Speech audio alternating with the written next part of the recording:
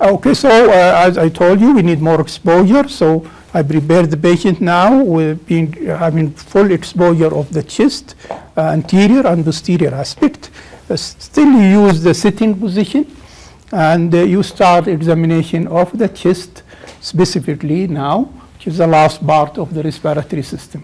The examination of the chest includes inspection, palpation, percussion, and auscultation, 4 parts.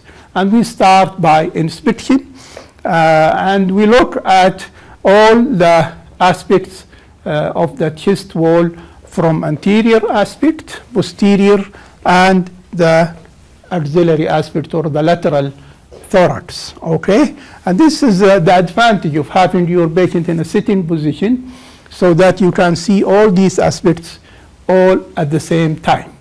And when we start by inspection, we look at 4 main things. So remember, 4: inspection, palpation, percussion, auscultation, and the inspection also includes 4 aspects, which is examination of the skin, examination for chest shape, looking for deformities, and chest movements. So we start by skin, as we see in the slides, looking for lesions and pigmentations. So you look carefully. Okay, you have to be careful and remember to see all sides. Look at the back. You should have good light at the back. Look for the skin for any lesions that you can see or any abnormal pigmentations. You can see these in the slides. There are different pigmentations and types that you will have more about them when we take the dermatology lectures, the different pigmentations and lesions that you can see and how you describe them. You have to look at the skin also from the aspect of surgical scars. There are patients that you will see in the hospital that they come to us and they have scars from previous surgeries. The scars will appear in different ways, and the slides here shows some types of scars in the chest: the midline sternotomy scar, thoracostomy scar, and you have also small scars of the video-assisted thoracoscopic surgery, FATS. And you can have some scars that are related to chest drainage or chest aspiration. There are other scars which can be traumatic scars. So it will be easily, you can differentiate between whether you are seeing like a traumatic scar from accidents or a surgical scar, and you should be able to differentiate between the two, because the surgical scars usually will be seen in a very descriptive way as the slides show.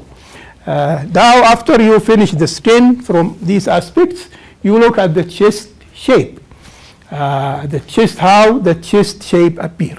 There is a normal chest shape and there is abnormal chest, or there are other abnormal chest shapes. So the first thing to look at the chest shape, you look from the profile and you see what we call as the anterior posterior diameter.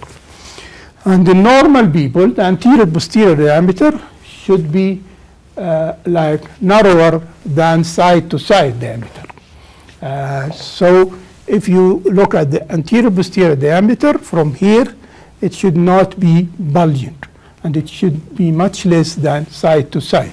Once you start to have wide AV diameter, wide anterior posterior diameter, this is actually indicates that the patient start to have what we call as barrel chest, where the anterior posterior diameter is almost equal to side diameter of the chest, and this is a sign of barrel chest or hyperinflated chest that can be seen with COPD and patients with obstructive airway diseases.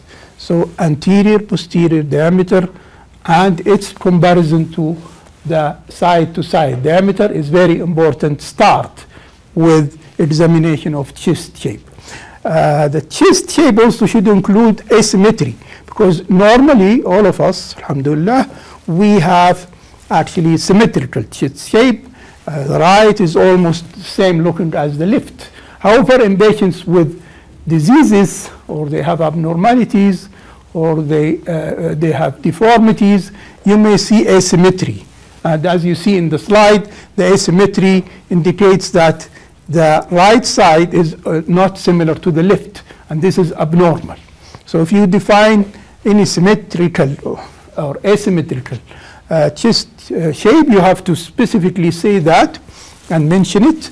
Sometimes it's important to be at the front of the patient rather than the side, and look at the symmetrical or asymmetrical shape from the front, okay? And also from the back, you go back, look at asymmetry from the back. You can also look from the top here, and you can see whether the chest shape is symmetrical or asymmetrical by having such look. So all of this trying to find symmetry or asymmetry of the chest shape. Of course, if you find it, then you have to mention it and describe it as it shows. Looking for deformities is the other part of inspection, and the deformities that are very important or the common deformities that we face are deformities of the sternum and deformities of the spine. Deformities of the sternum, normally in normal people, the sternum will be having like a symmetrical shape, and it will not be bulging, and it will not be like pushed inside. If you see it pushing inside, which we call as funnel chest or pectus excavatum, as you see it in the slide here, this can happen as one type of deformity of the spine, and there are causes for it. But at this stage, we just look whether it is present or not.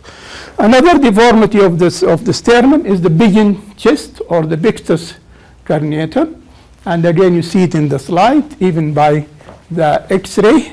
And you can see that the sternum will be bulging anteriorly, and that's called pigeon chest or pectus carinatum. These are the common deformities of the sternum. Now, the common deformities of the spine will be from the back, where you see the spine abnormal. And to look at that, you have to look at the spine from behind.